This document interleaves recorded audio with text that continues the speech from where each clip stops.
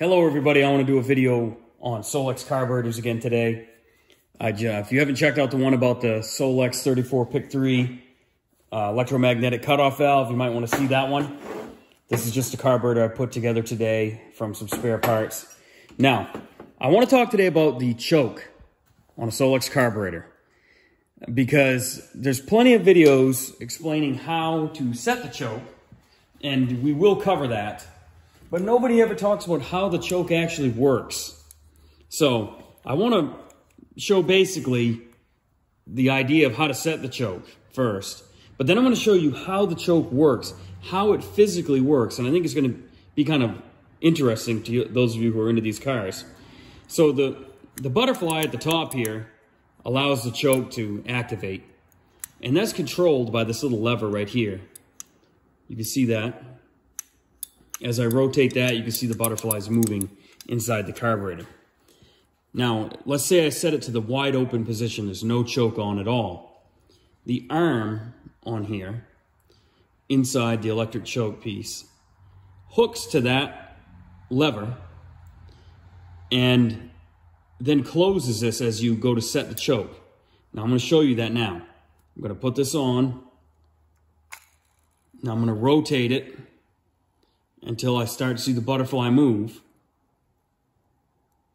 See it moving now?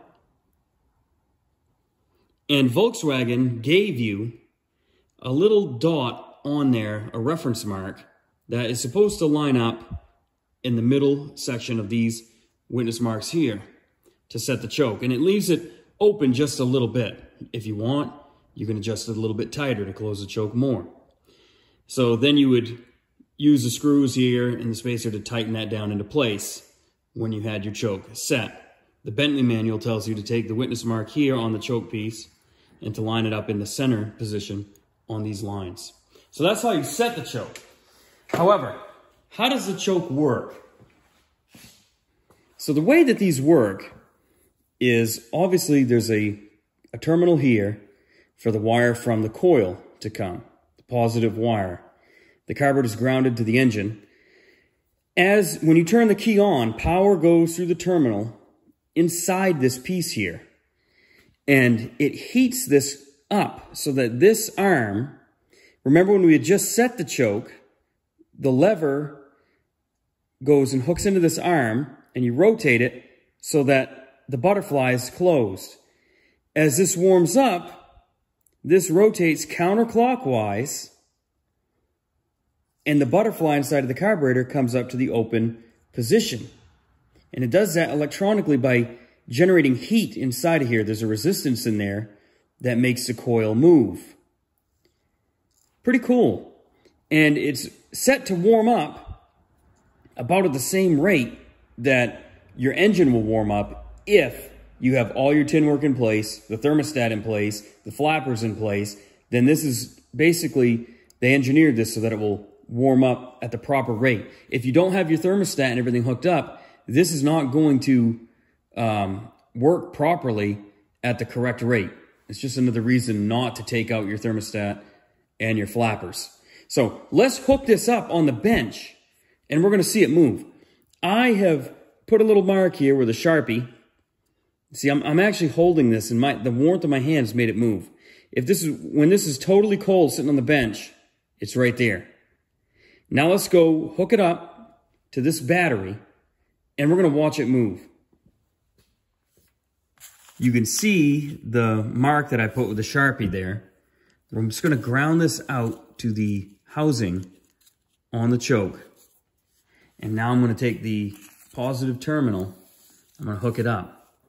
And within a matter of moments, you're going to see this start to change. Now let's watch it.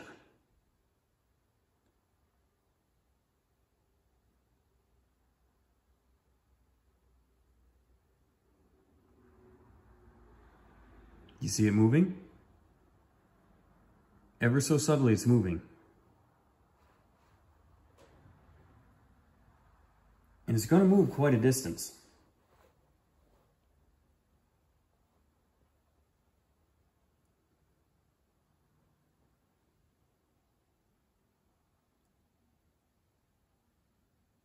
we can imagine now if the car was running, the butterfly in the carburetor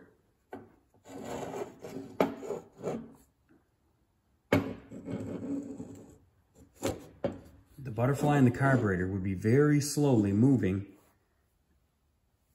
and opening until I get to this point.